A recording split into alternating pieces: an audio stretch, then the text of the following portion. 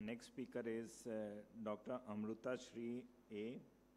and will be speaking on a challenging case of ocular trauma by an umbrella in a child.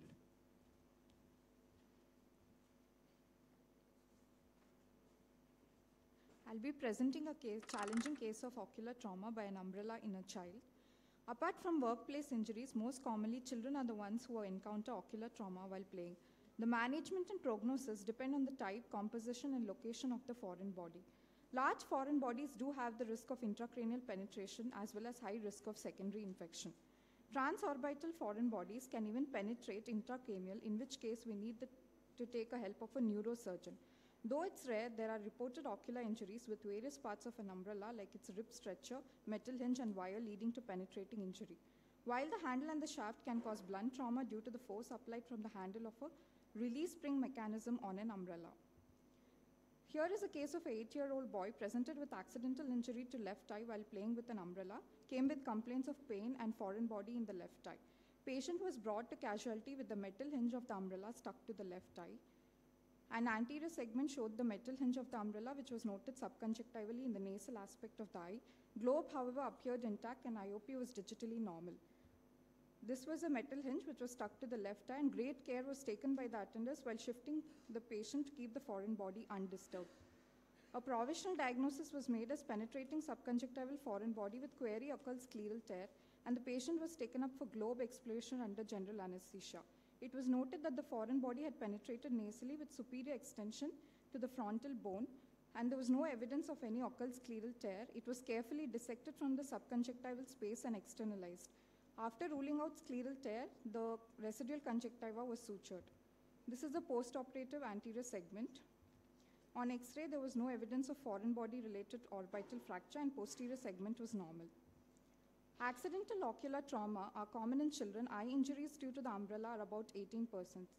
Umbrella can be a source of grievous ocular injury ranging from blunt trauma, penetrating trauma, and orbital fractures.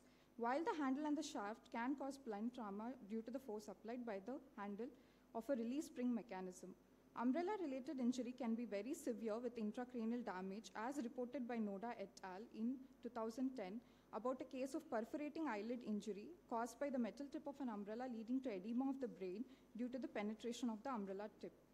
In 2016, Raman et al. Reported a case of transorbital penetrating intracranial injury with an umbrella wire.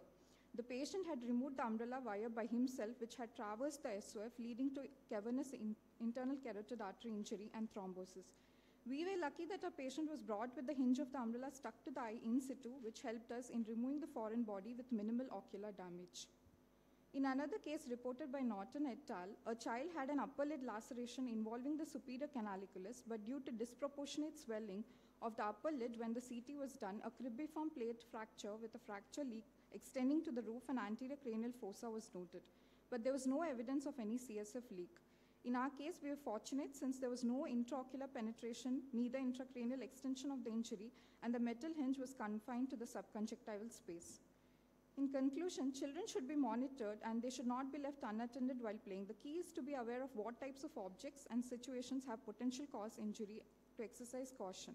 The quick arrival of the patient after the injury without any delay and the prompt action in cutting the umbrella played an important role in outcomes of surgery. Removing large foreign bodies by attenders or bystanders can cause more damage to the eye and other structures.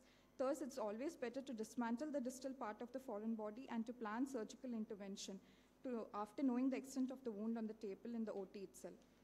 One should keep in mind the possibility of orbital tissue damage, orbital wall fracture, associated intracranial injury in these types of large orbital foreign bodies, and look for associated symptoms clinically. These are my references. Thank you.